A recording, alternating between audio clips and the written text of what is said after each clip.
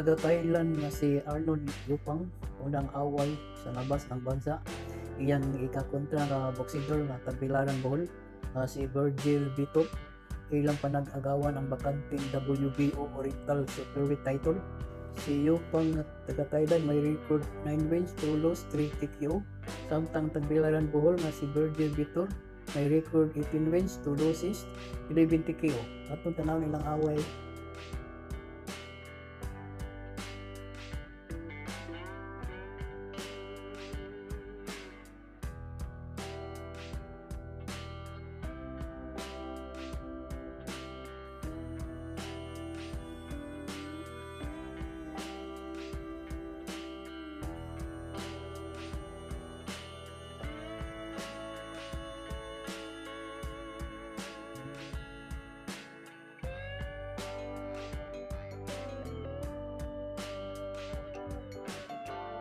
Partner, itong si Arnon Yupang naman, nakaharap na niya ang Pinoy na si Fritz Biertan.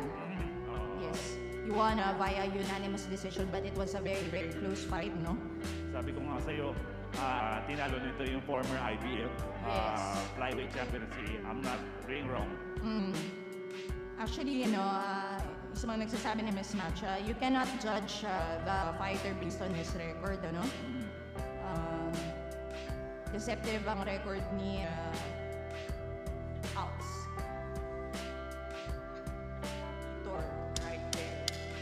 At 55. Jagged by Arnon Yupang.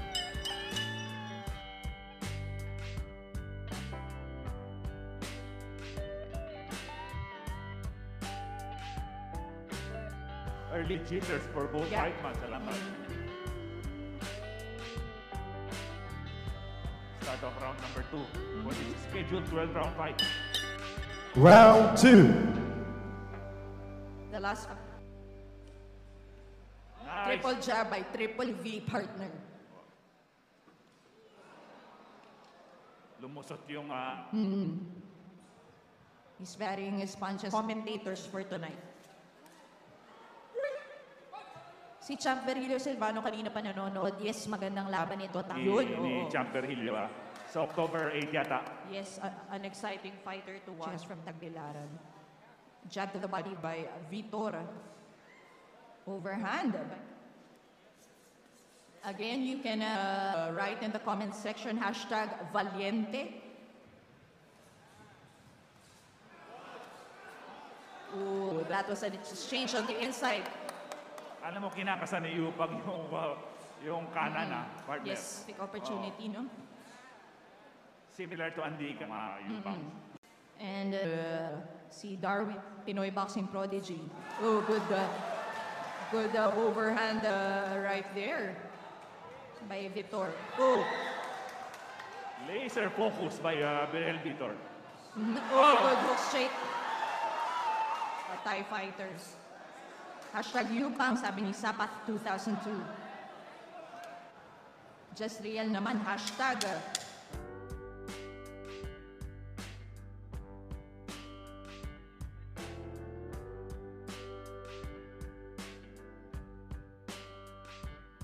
And of course, pag nakita-kita yung mga yan, parang magkakapatid. Oh yeah, Oo. kasi sabay-sabay lumaki.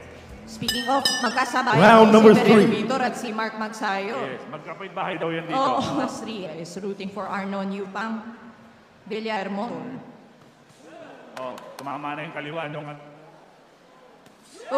That nice, was a nice. quick.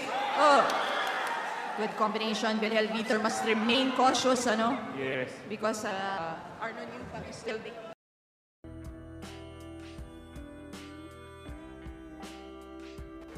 TikTok tong si Yupang. Former Muay Thai fighter nga ito. As is a lot of boxers, no? Sa Thailand. Multi-sports na Yes. athlete. Pero mahirap yan, partner. Transitioning from Muay Thai to boxing.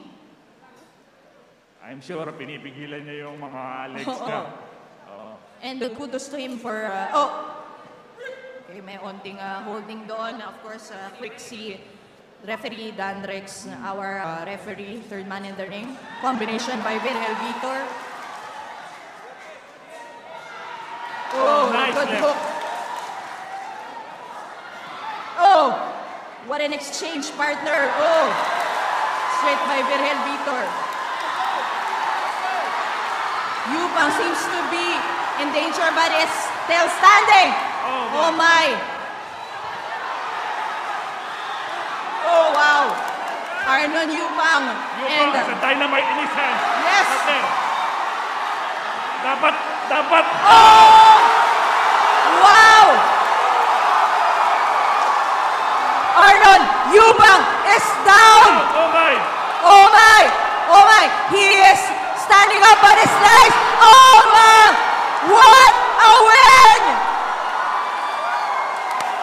Virgel Vitor is the Triple new T. WBO Oriental Super featherweight champion.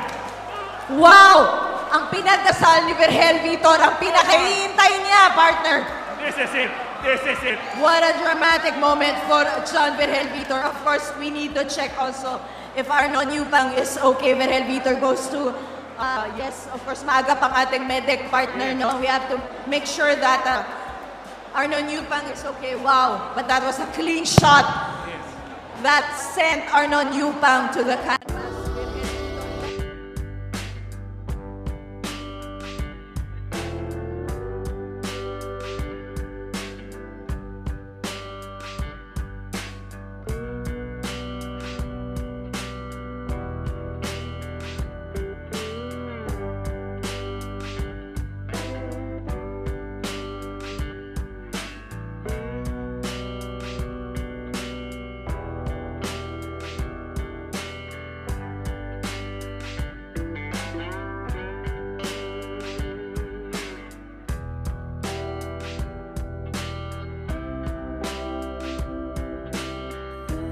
Via knockout from PMI Bohol Boxing Stable and the new WBO Oriental Super Featherweight Champion, John Virgel.